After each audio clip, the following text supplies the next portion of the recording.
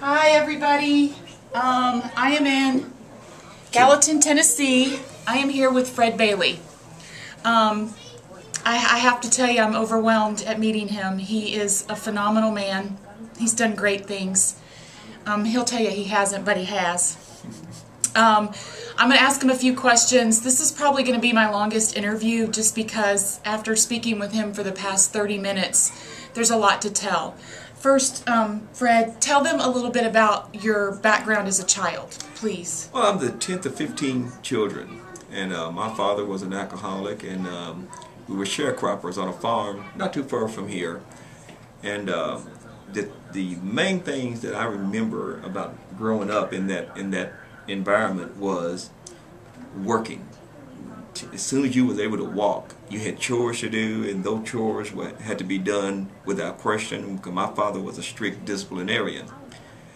We were extremely poor. We didn't have good clothes. We very seldom went to school because we lived so far away from even where you would go to catch the bus. And we were glad to miss it because our clothes wasn't good, and we got laughed at and picked on and so forth and so on.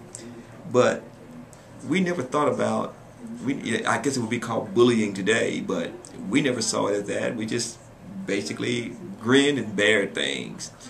But because my father was just not going to allow you to get in a fight at school or to get in any trouble at school, and he just didn't allow that stuff. He was just strict.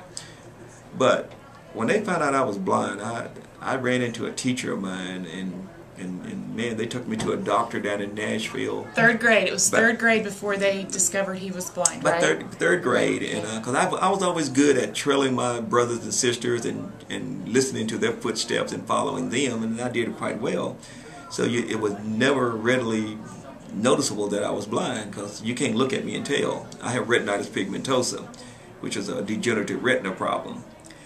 But when they sent me to the School for the Blind, where education was the focus, well, little did I know that was the other piece in that I needed to change my position. I had the first piece and didn't know it, and that was work ethic. I wasn't lazy. I didn't mind work, and we worked hard. So when we coupled that with an education, then my poverty, my blindness, my blackness, all was made null and void. That's when I was off and running at that point. And that's basically my early childhood.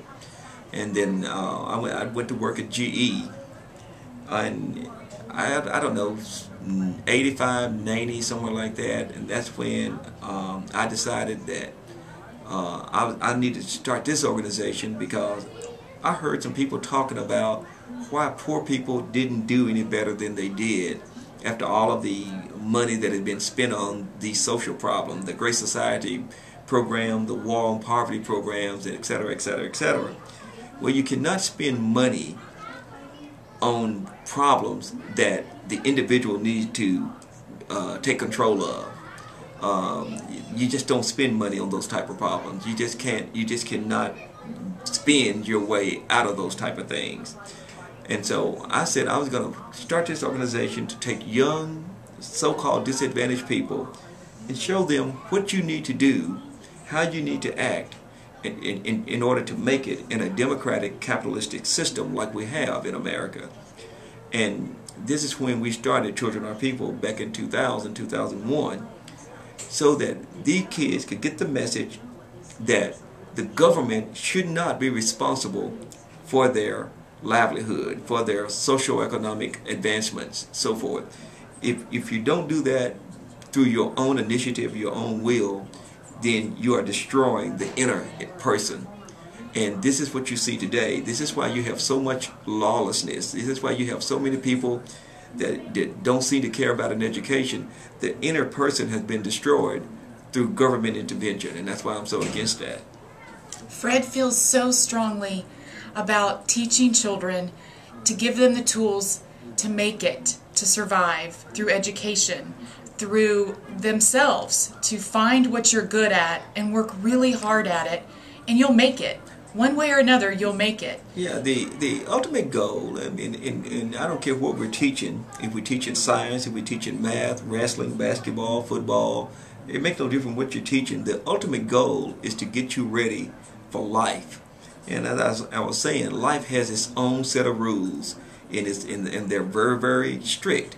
But it's well ordered. Life is ordered in a way that I can't adjust for you. I can't adjust and adapt for you. You must do it yourself. The government can't do it for you. But life mandates that you adapt and adjust to it, or it will destroy you. And this is why you see a lot of individuals in cages, so-called prisons and jails. They are not willing to adapt and adjust. They think they can go out here and sell drugs, steal, and this type of thing.